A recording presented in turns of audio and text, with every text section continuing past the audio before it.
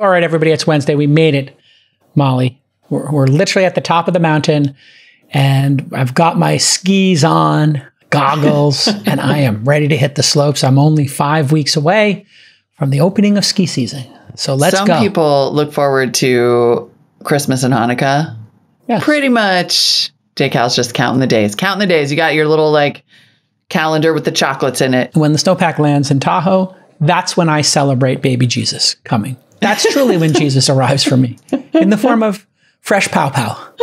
I need the pow pow. Oh my goodness. Well, we're kicking off the show with a little bit of talk about internet access in the mountains and how pretty soon we're going to have redundant internet. It might not be from 5G. It might be from space.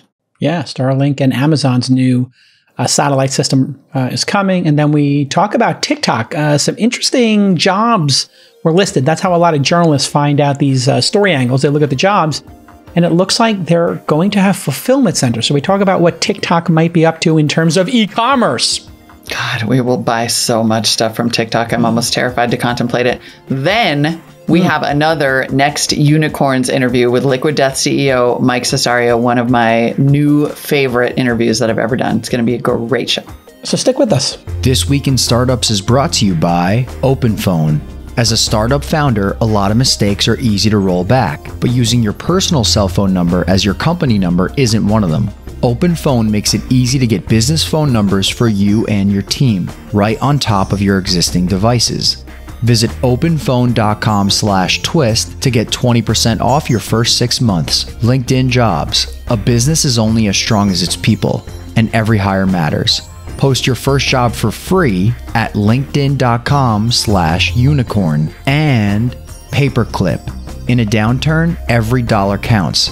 See where your firm's cash is going and stay on top of your runway with Paperclip.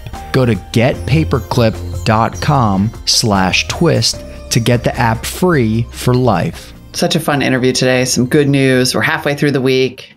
Good. I'm spending the back half of the week. So when you see me in a different location tomorrow, we're going on a little Southern California leaf peeping girls trip. Love it. I know, but don't worry. I optimized for an Airbnb with Starlink. So. Oh, how nice. It can be a little jittery on the uplink depending on what neighborhood you're in. I have a Starlink right there. And that's going to go up in a week. And I got a router. I'm obsessed with these Unify, I think they're called routers, where you can put 2 internet connections in and it fails over. Oh, amazing. I love that. That's such a good life. Yeah. Or you can have, I think you can have specific ports, in your house, go to specific places. So I could say, hey, put all the TVs where we're just downloading, put those on Starlink, but then things that are uploading, like our desktops where we're doing Zoom, have those be on the cable. Yeah. So, but it doesn't do it dynamically. Or I think you can do dynamic where you can load balance. So if a bunch of people there, so I got to play with it, but I think that this is going to be the future. I realized, Amazon's coming out. I think that's going to become the standard. Amazon is having their, I don't know if you saw, their Starlink competitors going up, and there's a third one. So there'll be 3 of these. Yeah. I bet you somebody creates a satellite dish that allows you to connect to all 3 and then bundles it, and you give, this is like corporations or whatever, or corporations will just put 3 of them on the roof of their buildings, or hotels. They'll put 3 of them on the roof of the buildings, and then they'll have a fiber line or a cable line, and you'll have 4 different interconnections coming into a hotel, into the router. And then, hey, if one connection starts getting, jittery and you start to see the pings going up, you deprecate that one, you use the other ones. Yeah. And then the idea that you would lose internet is going to go away. I could see it being bundled. I could see you buy Starlink and Infinity, and you get both to your house. Now you never have to worry about it. Just like people are going to be off the grid and have solar, battery packs, and generators. This resiliency in your home is coming. It's so, that's so true and so overdue. And it is so interesting that 5G was supposed to be that, right? It was going to be this home broadband redundancy, and it's taken so long that it's being leapfrogged by stuff being shot into space. Yes. That's pretty embarrassing on the part of the 5G rollout.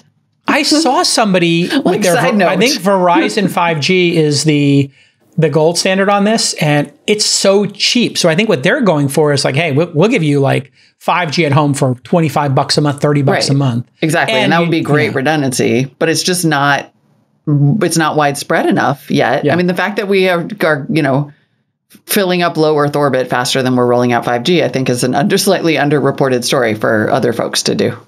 If you just search, I've been seeing this in my Twitter feeds. I don't know if you're on this website, thetwitter.com. People can post what's going on in their lives. And, I've been seeing people with Verizon because they're so like, whoa, check this out. I got 400 megabits down with this thing that's, on my windowsill. Awesome.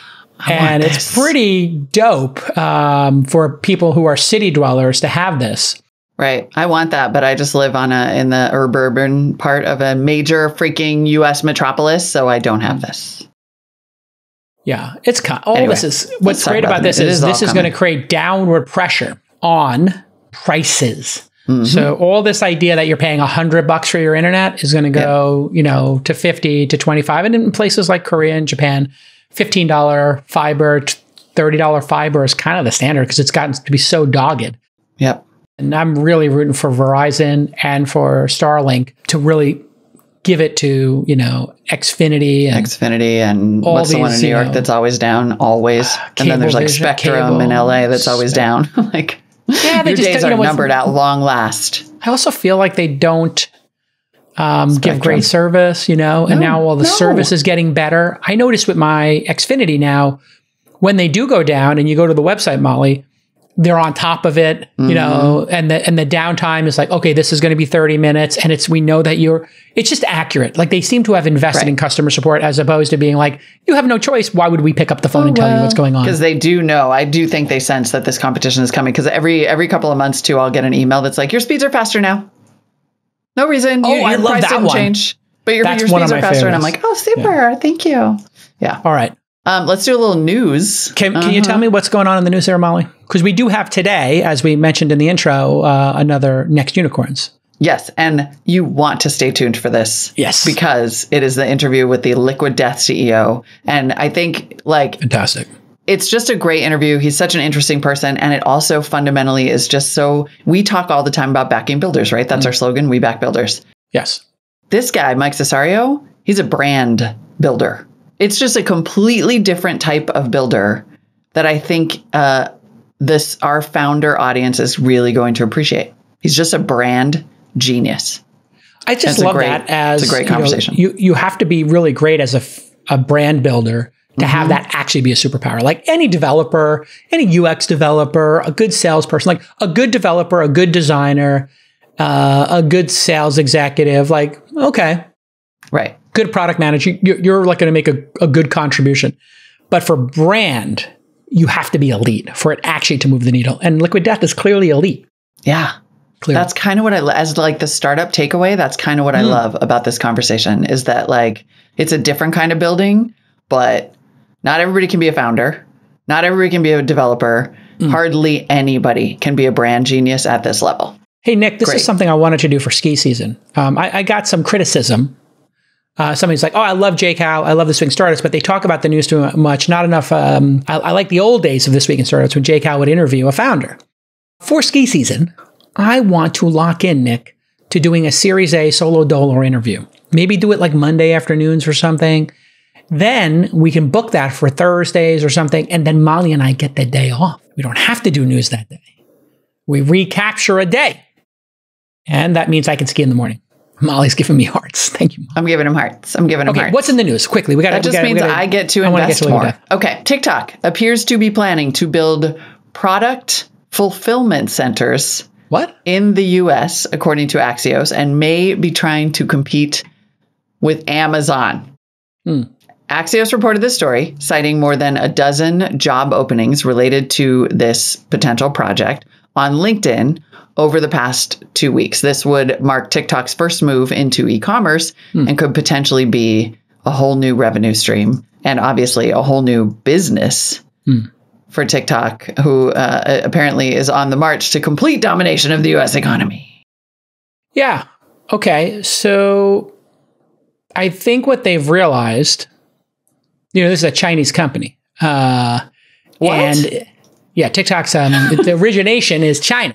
What? And that's where they make fast fashion and fast gadgets, Amazon Basics, all this stuff, originates in the factories in China, Molly. So these founders, and they understand this dynamic. What they probably have also put together is that a lot of products are trending on TikTok and then resulting in sales, whereas Amazon hasn't been able to figure out social media and Instagram was not able to figure out commerce.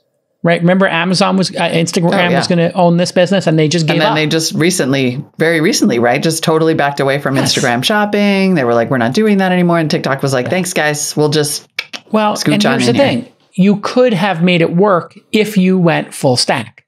And so that's probably the issue here is going full stack is hard. And then there was also they might have given up because of the Apple stopping the retargeting and making it harder to do ads or whatever. I'm not sure exactly what the reason Facebook gave up and Instagram gave up on commerce, but this seems like a pretty good idea. This is a great idea. I mean, it really is like local fulfillment. So if you're not afraid of infrastructure, then this is brilliant. If you're Meta and you're just focused on the metaverse and you don't think that the real world matters and that people still want to buy real stuff. And to be clear, half of the reason that we still have supply chain issues is because of too much demand. People are still shopping for so much stuff that we have backups as a result. And TikTok is like, I think we've figured out the American psyche, which is that they don't want to just be in the metaverse. They actually want to buy real stuff and they want to get it quickly. And right now, there's really kind of only the one place to do that. I mean, people turns out everyone, just side note, you can get free 1 or 2 day shipping from Target. Just throwing that out there. Like, I know no one knows, but you can. But everybody defaults to Amazon. And so it's very interesting and clever that TikTok would basically do, one of the noties just said it's effectively fulfilled by Amazon, but it would be like fulfilled by TikTok, just localized drop shipping. All of these big companies start to dabble because it seems easy. Remember Google Go? Google had a shopping app that was going to be... Don't get me started on Google and all. It's like, now we're going to try this and this and this. Well, and then they give up, right? And there was that whole thread on Reddit where starting is easy. Some PM, some product manager, some talented people do stuff at Google. It gets some traction, but not enough. And it just looks small compared to Google Chrome or Gmail or YouTube. You just have this problem of things looking tiny in comparison to the largest decade-long or multi-decade products in the world, and then people give up. And it's just a hard thing to focus for a decade on something, so people focus for 3 to 5 years, and then they pull the plug because it hasn't broken out. I have a prediction and or recommendation. TikTok basics. TikTok basics. Just start with cameras and phone-related stuff. TikTok cases, TikTok charging, battery packs. Just buy Anchor, knock off Anchor, whatever it is. Don't knock off Anchor because I love that product brand. But you get the idea. Just do TikTok basics. Now, when you're swiping through, you know everything about me. I'm into cooking videos. That's my jam. Chef's Reactions, my favorite channel. Okay, you show me a TikTok basics, nonstick pan, something to cook eggs, a knife. Yeah. But I wind up buying some of those cooking gadgets. I see them on TikTok and then I go to Amazon. If I was in TikTok, I might actually one click to buy if it was like an interesting, unique product. So I would, the same way TikTok curates interesting content on an algorithmic basis, they should only do really cool viral products. Things that you either like that's a staple or, that they can put their TikTok thing on that's related to the TikTok brand or something really cool, right? And man, that would be amazing. And they have a million verticals to work within, right? Like if you're on Cook Talk, I'm on Pet Talk, and everybody on Pet Talk has their dogs trained to use those little buttons that make words. And the dogs will be like, Mom, I saw somebody doing that. And it was, was like, cookie, B word, cookie, B word. Right. I was like, totally. It's eerie though, right? And then the dogs are just like, now. But you could tell me that. I would watch, if I had just watched 13 of those, boom. That's not real. They're putting the words in after. What? No, they're not. Yes, they are. No. Yes, they are. They have the dogs come up and just hit them randomly. Then they put the words in, Molly. They do not. Molly, also, the people throwing the ping pong balls and it hits like off frying pans and then like lands on the top of the classic Coke bottle and goes perfectly into it? They have a person on a green screen with a stick with the ping pong ball, and they're literally going bink, bink, bink, bink, and then resting it on the top. You monster. It's done with the green screen. I believe that about the ping pong balls, but you're telling me none of the dogs. Come on, some of those dogs are talking. No. And then you know the thing with the Mentos, and they put it in the Coke bottle? The Coke bottle underneath has a hose in it. And they put the Mentos in, and then they just turn the hose on and it goes shooting. That's why it doesn't work when you do it. It's all a sleight of hand. You're being duped. It's all post. It's all. I like my world. I like my sweet summer child existence where the dogs know how to talk. The dogs are liars. You want the dogs to talk, Molly. You wanted the dogs to talk. That's right. And TikTok knows it. And that's why prior to today, I would have bought the crap out of the little dog talker. Anything else in the news that we need to know about? I mean, need is a strong word. Should? For the sake of the audience, we should. For the sake of the audience. For the sake of the audience, I think we could save a conversation about Meta's new VR product. That happened. We all know that was going to happen. Yeah. We all know it's going to continue to get incrementally better. It doesn't seem like we have to belabor it, especially since we have such a great interview for you today in the next Unicorn series. Yes. Liquid Death. Enjoy, everybody. On the program today is Darina Kulya. She is the founder of OpenPhone. Welcome to the show, Darina. Thank you so much, Jason. Great to be here. Now, what mistakes do most founders make with phone numbers in their startups? Really delegation, right? Because what ends up happening is that as a founder, when you're starting, you do everything. You are the salesperson, the support person, You make the coffee, you do HR, marketing, sales, recruiting, everything. Yeah. But then eventually you have people joining the team. And what ends up happening is if as a founder, your phone number, let's forget about the privacy, the spam, all that problem. Let's say it doesn't exist. But you're not going to want a year into your company, 2 years into your company to have all the support calls or all the questions come to you, because now you've just hired your support team. Why did you hire them? Yep. So that's another reason why having that separate number makes so much sense, because you can always delegate those calls to your team as you grow. All right, everybody, here's your CTA, the old call to action. Twist listeners, 20% off any plan for your first 6 months. Just sign up at openphone.com/twist. And if you got an existing number, no problem. They'll port it right over. openphone.com/twist, openphone.com/twist today for 20% off. Mike Cessario is the CEO and co-founder of the beverage brand Liquid Death, which we talked about recently on the show, raising $70 million at a $700 million valuation. Congratulations on that, first of all, and welcome to This Week in Startups. Thank you. Tell me everything. How... So I'm looking, for those who are not watching the video, you've got a black brick wall behind you and a Slayer t-shirt on, like very on brand for Liquid Death. But I wonder, like, just as a starting point, how much does this brand represent your own personality? It's pretty close to an exact replica, which, you know, it's even when I worked in marketing prior to Liquid Death, I was a creative director for agencies, and the best advice I would give to companies is your brand cannot actually be that different than the top decision maker, because they are ultimately going to kill things. Like you can't fake things anymore. You can't say, "Oh, we're going to be we're going to be a youth brand," but the guy who has to sign off on all the ideas is not a youth person, doesn't have that kind of personality. You're just going to put out bad versions of that stuff. So it's always like we would try to get companies to figure out who are the actual people that run your company. What are you into? Like, what makes you you, and how do you make your company reflect that? Because then when your brand is a reflection of you, making decisions is so much easier. It's like, no, we're never doing that. Yes, that's good. Yes, this is funny. That's not funny. Versus when you're trying to be something you're not, you're like, wait, will this be funny to these people? I don't know. I'm not those people. So right. It definitely makes it easier for us to move as fast as we've been moving. So at what point did you say, I would imagine you ran into a lot of like not very interesting executives and couldn't build brands around them. And I wonder, like, at what point you were just like, you know what, I'm going to do my own thing. And that thing, by the way, is going to be making water awesome. Yeah. It's a two-pronged question here. No. I mean, I grew up playing in bands. That's how I got into the, creative stuff. Like as a little kid, I was always into drawing. Like I was the kid that could draw in school. And then once we started playing in bands, I was the guy that was like designing the t-shirts and the show flyers, and I was silk screening stuff. And it was almost like in the punk world, DIY has been this thing forever. And I think that was where I got a lot of that entrepreneurial, just like you kind of run your own little business as a band, like you're doing everything.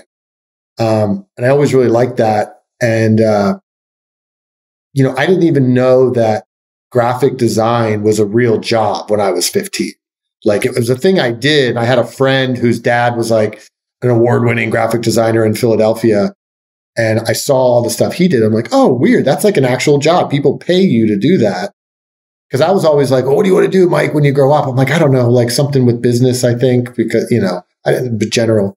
But then I ended up going to school for graphic design and then switched into advertising in college because I was always into just making people laugh. Like when I would draw stuff, it was like silly cartoons, and like I had Mad Magazine as a super early kid, and like,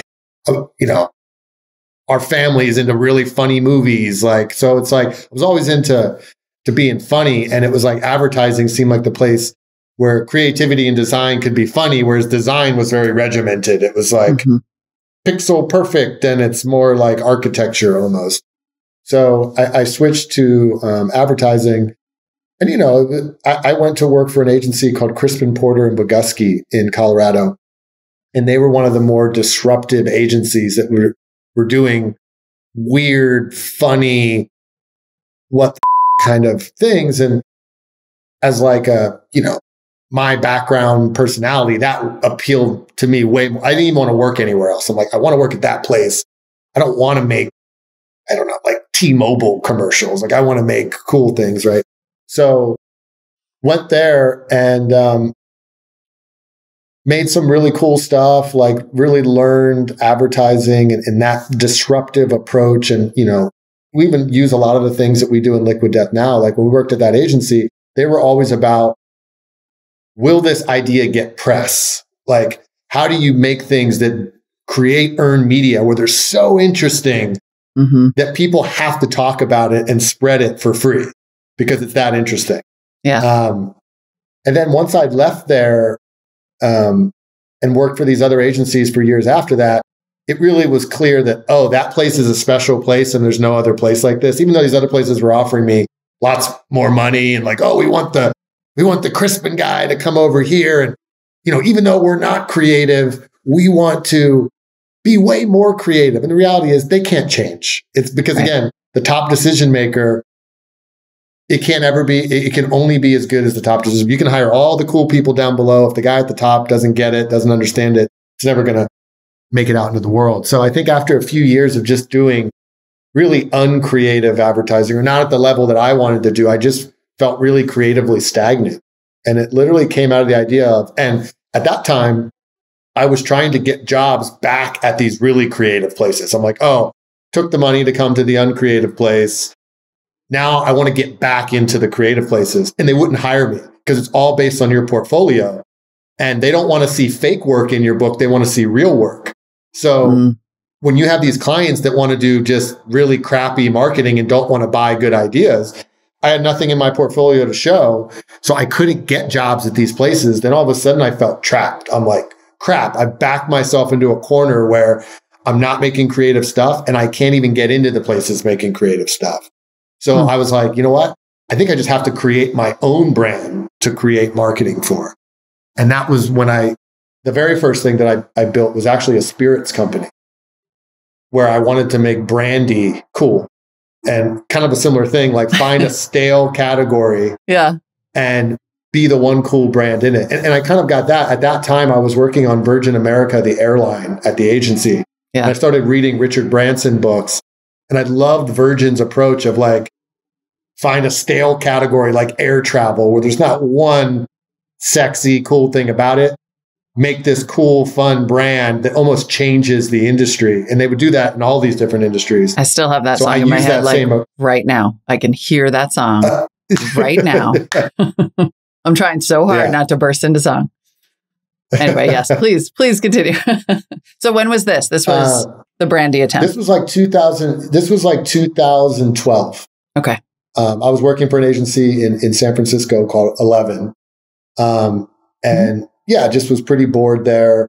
Not doing anything that interesting. And then I was like, okay, what's like because I was really into spirits. Like I loved all the different whiskeys, tequilas, mezcals. Like I was dating someone who was like a mixologist at the time. My other best friend, she worked for a wine distributor. I'm like, oh, I'm more in the world of spirits than the average person. So I feel like I could have an advantage going into that category.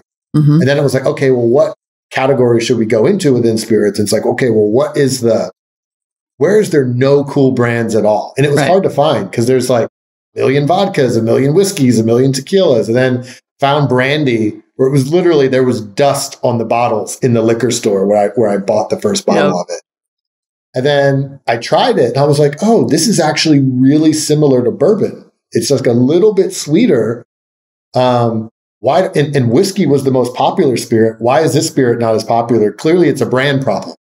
And found a way to create like a fun, more whiskey-esque brandy brand, and then found a distillery in Northern California that had been making some of the best brandy for like 20 years.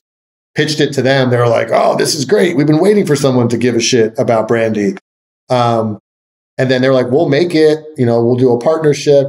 Then I found a couple alcohol industry folks that created Hendrick's Gin and Sailor Jerry Rum. They thought it was really interesting. They joined up. I moved back to my hometown of Philadelphia where these other people were based. And we got a spirit company off the ground, which was a nightmare because it's all legal red tape. It's like every state is different. And Pennsylvania is one of the worst states. It's government owned liquor stores. Right. Yep. So it was just, we never got to the fun part. It was never marketing. It was not brand. It was just like getting through legal stuff and permits. And then you don't even have the money to do marketing. So it's just about like finding bartenders that want to push it and doing tastings. And it just was, I ended up butting heads with the people I joined forces with. And we didn't see eye to eye on the brand. And I was just like, you know what? You guys take it from here.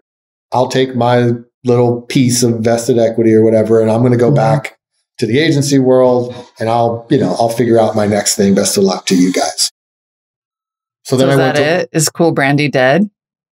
It literally just died last July, but it's been around for like 8 years. What is that? Like almost 10 years. They were just run. Yeah, they couldn't figure out the brand, and that was why we butted heads. They kept trying to figure out what is it, and then finally, before the pandemic, they started getting some traction as they were really focusing on like high-end cocktail bars. And they got some famous cocktail folks involved with the brand, really starting to do well in like Texas and Northern California and some other places. But then once the pandemic hit and all the bars closed, I think that was just like the final blow. And then they just sort of had to close up shop. Tequila did kind of eat the world. Yeah. Yeah. But we're off topic. We will end up back on water. All right, everybody, LinkedIn jobs. We have to talk about the downturn right now. There is one silver lining for all of us running businesses, especially small businesses or nascent companies. When you got that dozen people, the talent pool is getting stronger and stronger. And people are looking for interesting companies to go work for. And that's where you come in. And that's where LinkedIn's going to solve all your problems. When you run a startup, you run a small business, every single new hire is high stakes. So you have to ask yourself, what if I hire the wrong person? What is that going to do to my team dynamics? Well, that's why you have to check out LinkedIn Jobs. There's so much great talent out there right now, and LinkedIn Jobs helps you find the right people for your team, and they help you do it faster. Now, you want to be 100% certain you have the right candidate pool that you're looking at. Well, that's LinkedIn. You're talking about over 800 million people are there. Use screening questions. Ask people thoughtful questions. Hey, if you were a podcasting company, what do you love about podcasting? What are your top 3 podcasters and why? Hey, if you're an app company, have you downloaded our app and what do you think of it? And maybe give me some feedback. So that will help you filter the people who really want to come work for you, who have that passion. LinkedIn Jobs helps you find the qualified candidates you want to talk to faster. Post your job for free at linkedin.com/unicorn. That's linkedin.com/unicorn to post your job for free. Terms and conditions do apply. Okay, so how much did that inform then the thought, like, what would be way easier here is water? 100%. Yeah. So when I left, once I was only back in Philadelphia to do the brandy. And then once I was like, okay, now I'm not going to be a part of this anymore. A buddy of mine had a small startup marketing agency in Chattanooga, Tennessee called Humana. And he was like, hey, do you want to come down and kind of help me run the agency as a creative director? And I was like, oh, that's interesting. I never thought about Tennessee, but it was interesting and they were doing some cool stuff. So I moved down to Tennessee, and then we started doing some of the first funny, irreverent marketing for like the organic industry. So we had this brand called Organic Valley. They're like a massive, Whole Foods, like massive, I think like multi-billion-dollar brand. They were launching the first organic protein shake. Now, all of their other marketing was very like sunsets over family farms. And it's like, our farmers, they care more than anybody else. But they knew that with a protein shake, they're talking to a very different audience. It's like gym rats, like dudes trying to get big, like, so they knew they had to take a different approach. So they worked with some other agency for most of their other stuff. They kind of came to us as like this one-off sort of thing because we had built a little bit of a reputation of making internet videos for brands that would get tons of views. So we created this campaign called Save the Bros, where it's like, if bros keep drinking these chemically protein shakes, they're going to go extinct. And then who's going to bring the beer pong table? And we made this really funny, heartfelt PSA. And it ended up going totally viral on the internet. All these news outlets picked it up. And it was mostly because nobody had ever seen organic marketed in this like really cheeky, irreverent way. And that was like a big aha moment for me is, oh, right, how come healthy things that I care about and a lot of people I know, even in the world of punk rock and metal and alternative culture, lots of people care about this stuff. It's not some niche tree hugger thing that maybe it was 20 years ago. And then that's when I knew that I was going to create some other company. Like once I had the taste of the brandy, I was like, yes, I'm an entrepreneur. Nothing was more rewarding than building something on my own and versus just like being a service for other companies, Right. So I knew it was going to create some other thing. And then, yes, I was like, okay, what is the easiest thing to create where I'm not worried about ingredient sourcing or crazy permits or anything like that, but it needs to be healthy and it needs to be something that I legitimately am a consumer of. Like, and I would drink a lot of water and a lot of my friends drank water. So water just kind of naturally became the thing. And then I just slowly started building this concept of canned water to make it feel more like a bad thing you're not supposed to have, like a beer or a soda or an energy drink. Like most people never associate you're holding a freezing cold can of something totally healthy. Like doesn't really happen, right? So then, over the next few years, I just kind of was working random agency jobs and things like that. Moved back to Southern California and was working for agencies. I was just kind of building Liquid Death as a side project and just kind of refining the name and the branding and the approach. And then finally, once kind of landed on what it would be, I knew that nobody was going to write me a check for the idea of Liquid Death because it sounded absolutely crazy and like it was never going to work. Like a little. Liquid Death, it looks like beer. You're just going to confuse people. They're not going to buy it. Folks said retailers will never put that on the shelf. Like they're too conservative. So using my design background, we created a 3D render of a can that looked real. And we created a Facebook page, no Instagram, no Twitter, just a Facebook page. I came up with a funny idea for like a video commercial for it that we went and shot for $1,500. And then we put the video on Facebook. We made a couple of funny social posts with the product that looked real. And, we put maybe a few grand in paid media behind some of the posts over the course of maybe 4 months. And the video had 3 million views. The page had 80,000 followers, which was more than Aquafina on Facebook at the time. And we had like hundreds of messages and comments from people being like, this is the coolest thing ever. Where do you get this? Or is this real? We had a guy that owned 3 7-Elevens being like, hey, I own 3 7-Elevens in Michigan. How do I get this in my stores? Wow. We had a huge distributor in New York be like, we're one of the biggest non-alc distributors. Can we talk to a salesperson? So then I use all that traction to then go raise an actual small round of funding to produce real product. And then once we had real product, then this like funny internet thing that almost seemed like a fake joke where a lot of people thought it was fake. Now, when it was real, it was a whole different thing. Mm-hmm. And then that's when we kind of got connected with our first institutional investor, Science Inc., that was behind Dollar Shave Club and all that. And then we launched it on the internet late January, early February 2019. And we had to launch on the internet because there was no retailer that would touch this to start with. So it not was even Amazon. on 7-Eleven? Well, yeah, he was into it, but it's like, you're going to make, a few $100 selling in 3 7-Eleven stores. So we launched on Amazon and our website. And then it was like the first month we were selling, we spent $2,000 on marketing and we did $100,000 in sales. That's and insane. Then it just kept going. And then the media caught wind of it, kind of went viral. Then it shot up even more.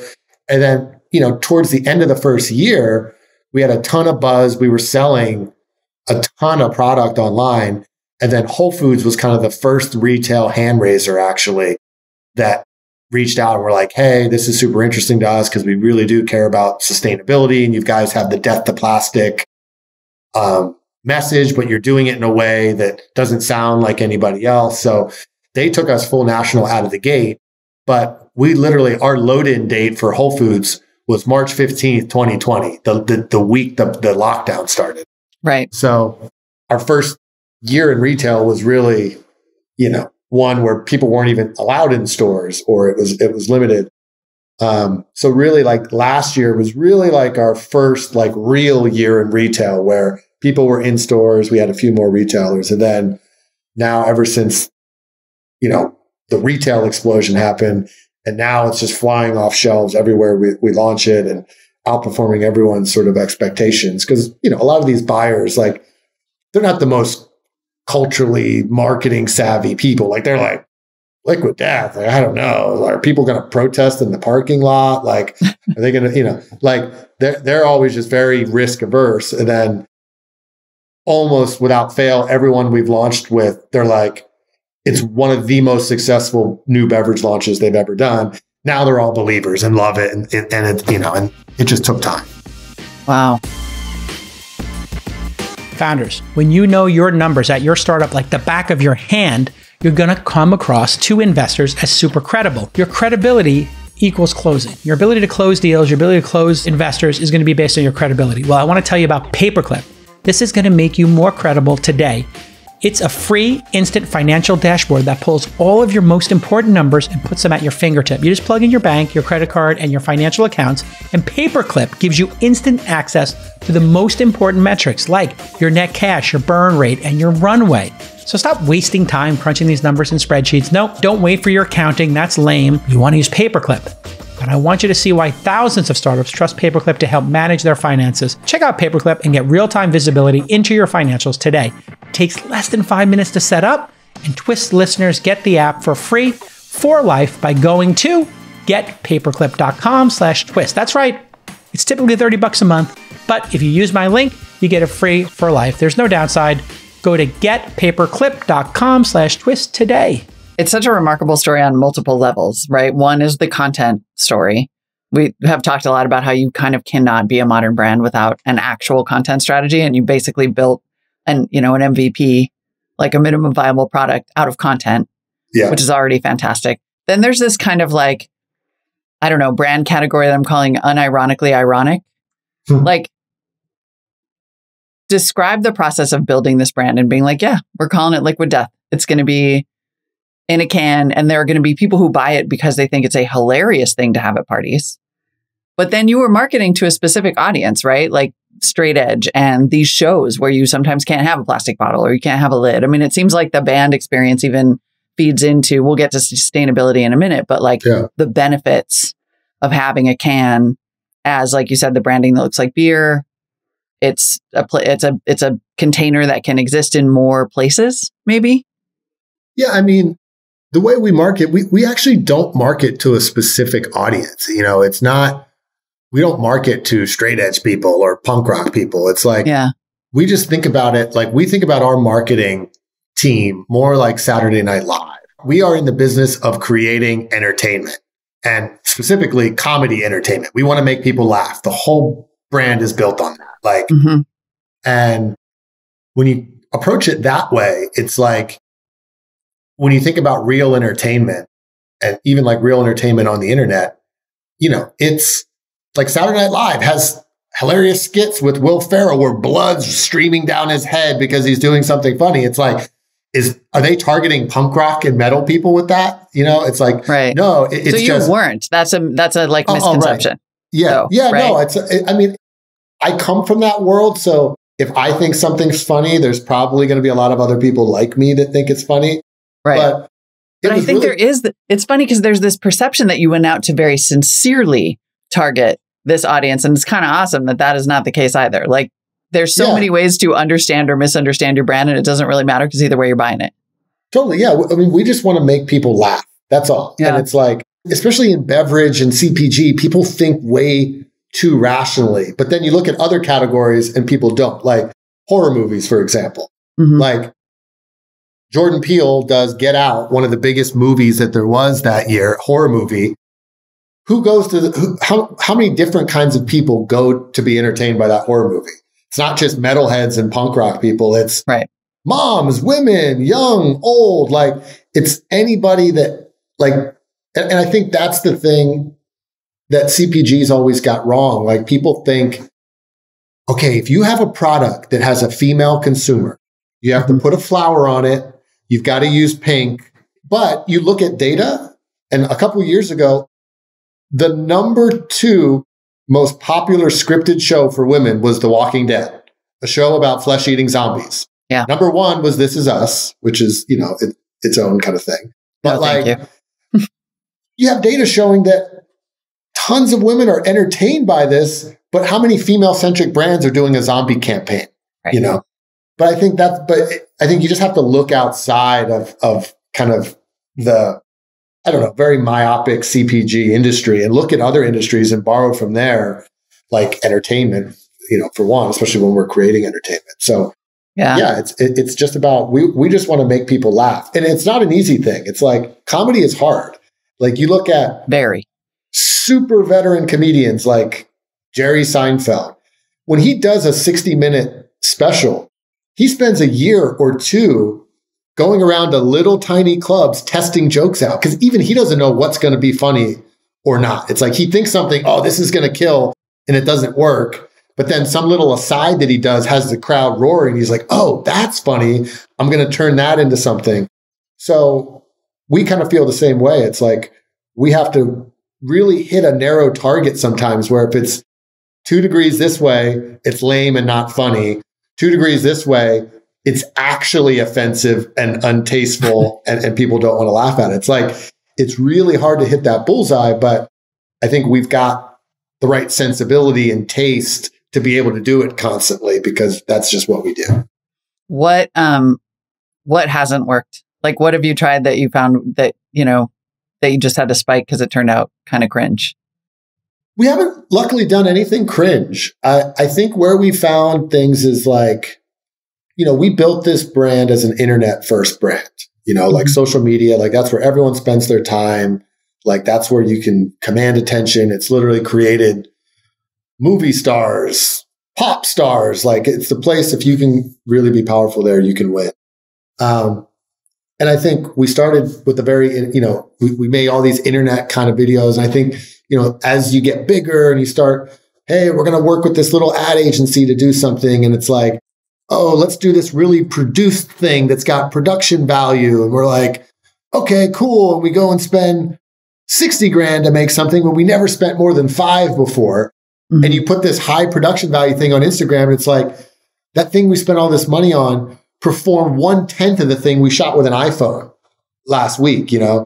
And it's just like, sometimes there's those moments where like, oh, right, let's get back. Let's not get ahead of ourselves. And let's remember why we're doing things and what works and the space that we're in, and not just let what typical marketers gravitate towards, like try to sway us into places. I think that's where we, you know, maybe we've seen things where like, oh, maybe we should have done it differently. Yeah. Talk to me about the business. So it's water. There are flavors now, but it still is like pretty ingredient light, right? Compared to soda or tea or something like that. Like, what do the margins end up being on water in a can? Well, I mean, the reason that a lot of water companies, like especially big billion-dollar ones, are not going to go to cans because plastic is dirt cheap. It's like a plastic bottle. These guys are probably getting those for like 2 cents. Mm-hmm. Like aluminum can might be 15 cents, you know?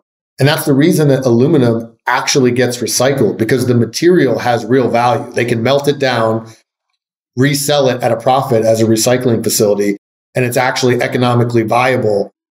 Plastic is worth nothing. So if these guys were to spend the time trying to grind up plastic, they have to sell ground up plastic to people at a profit. They can't do that.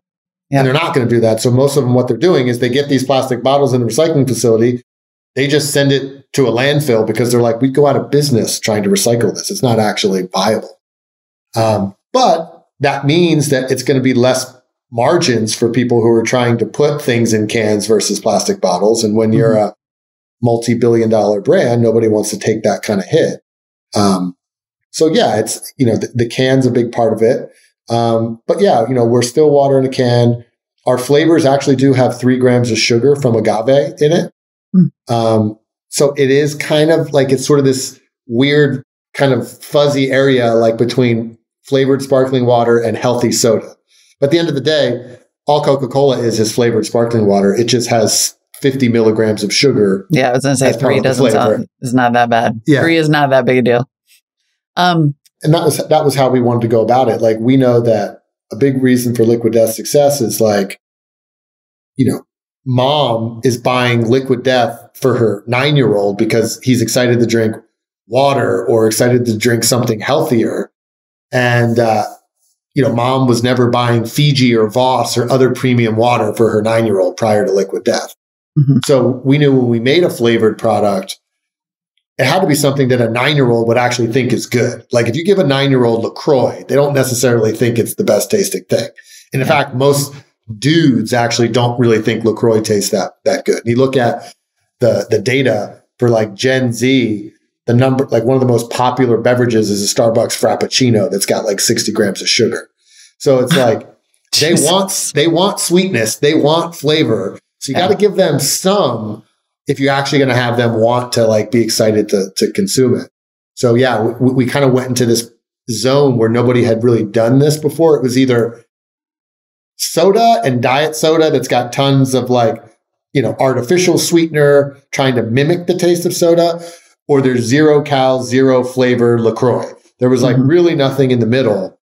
And, you know, we very consciously thought that there was a cool opportunity there to do something where, yeah, there's way more flavor than a LaCroix, and you could totally drink 3 or 4 a day and you're totally fine. You're not unhealthy. And then, yeah, we are actually, you know, some of the, you know, news came out like next year, we are going to be launching Liquid Death iced tea. And it'll be a healthier iced tea where it's like, you know, 6 grams of sugar for a 19-ounce can. Yeah.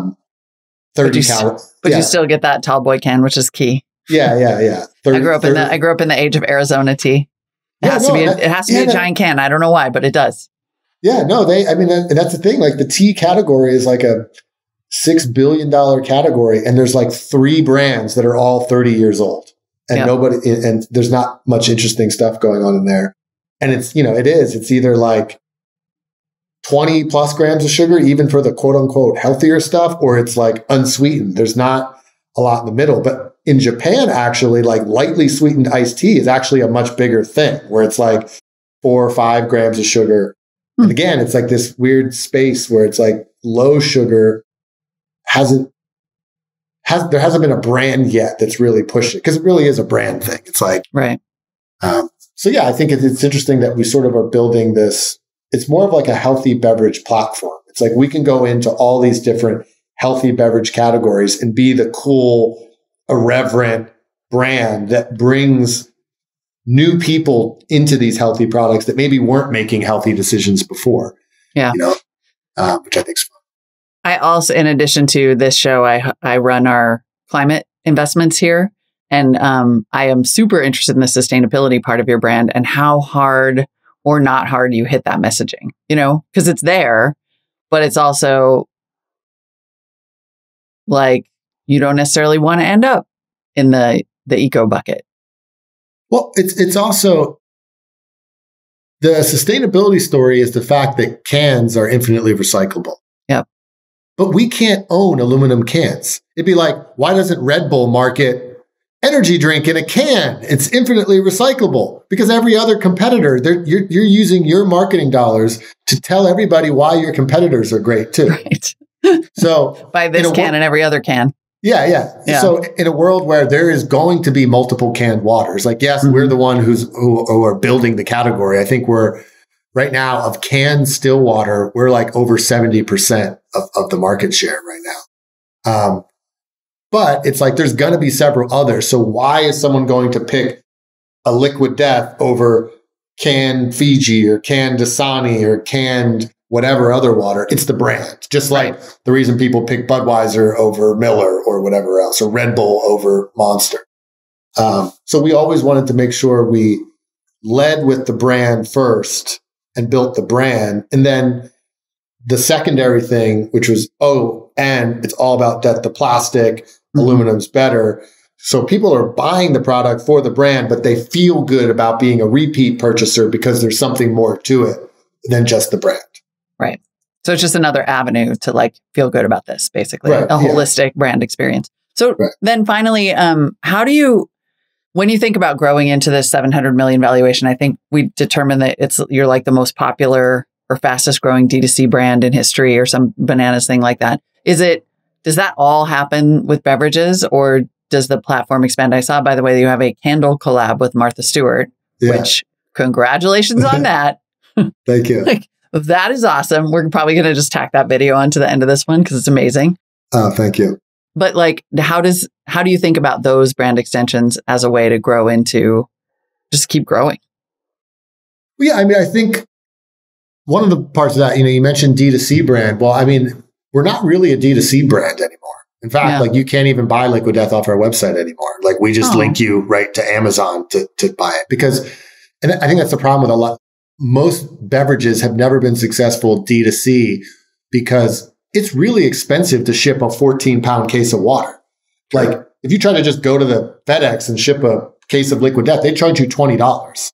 And what's someone willing to pay for a case of water? And everyone wants free shipping. So it's kind of like the economics of trying to ship heavy water yourself never really work out, but it helps build the brand before you have retail, exposure. And then now the fact that with like the Facebook or the Apple privacy stuff, you can't target people on social the way you used to, or as cheaply or efficiently. So a lot of D2C brands are struggling where they were really depending on those like customer acquisition costs being super efficient. Now they're not.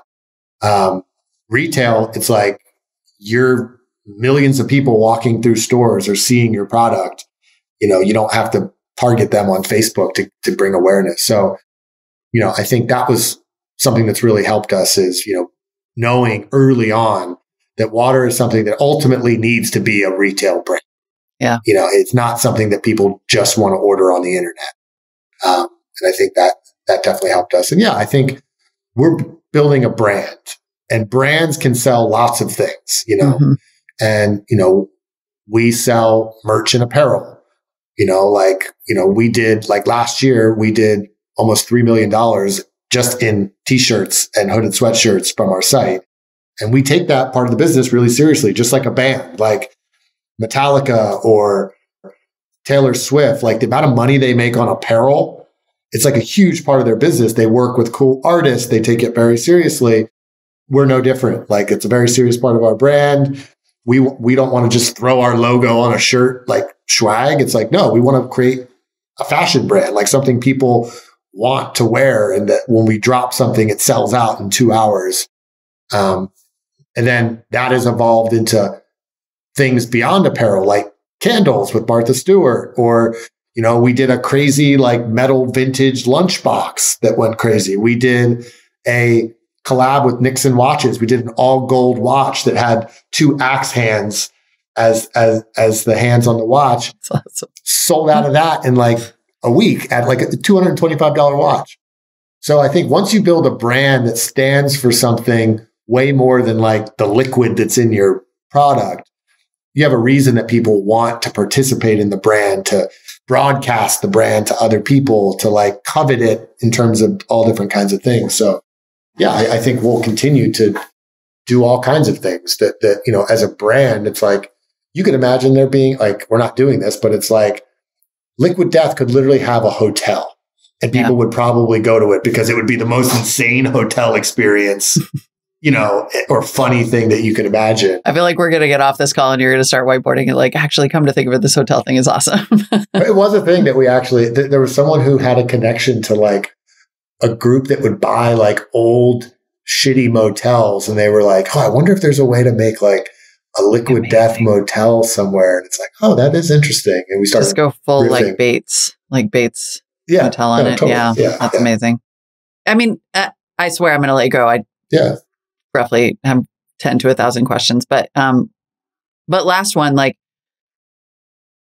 in our industry specifically, right? Like, cause we invest mostly in tech startups. So we talk a lot about building and product and engineer, and like design and brand is sort of part of it. We want there to be world-class design, but I think there's a lot of value for entrepreneurs in what you're saying about how the brand is the product. And there's something so kind of, nothing could illustrate that better than the fact that the core product is water, right? Or underneath the core product. And then the actual product is the brand. And talk about how, like, I think people probably think that's easier than it is. And you're proof that it's not. It's a lightning in a bottle kind of thing.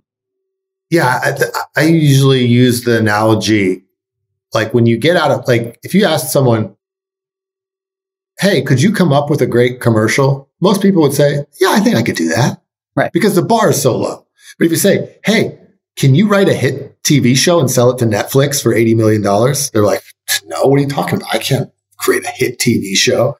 So I think that's really what brand, like a hit brand is no different than a hit television show or a hit movie. It's like all these, there's a lot of nuance and detail and experience and things that go into that. And it's rare that they happen. Like, how many shows does Netflix make before they get a hit? Like, how many movies does a studio have to release before they have a massive hit? It's rare. It's hard. You can't often predict it. So it's a very hard thing to do, to build a truly hit brand that can do all these things. Yep. You're the Game of Thrones. You're the Game of Thrones of beverages. Well done. Thank you. Thank you. Well, congrats again on all the success. I really appreciate the time. I could probably talk to you all day, but eventually we're just going to have to go to other meetings. Mike Cessario, co-founder and CEO, founder and CEO, co-founder. Yes. Yeah, I mean, I don't know what the thing is there. It's like, if I started by myself, but then I brought on a co-founder, then I'm a co-founder. So I say either, but yeah. We're just going to go CEO. Okay. CEO of Liquid Death, the Game of Thrones of beverages. Love it. Well done, sir. All right. Thanks, Molly. Awesome. All right, everybody. Thank you for listening. Hope you enjoyed today's show. I did. Great job on the Liquid Death CEO interview. And tomorrow is Thursday. And we'll be having on Thursday what normally would have been our Wednesday Crypto Roundtable with Vinny and Sunny. It's a great discussion about the Yuga Labs issue, Bored Apes being investigated by the SEC. Lots to talk about. Really, really going to be a fun one. See you then.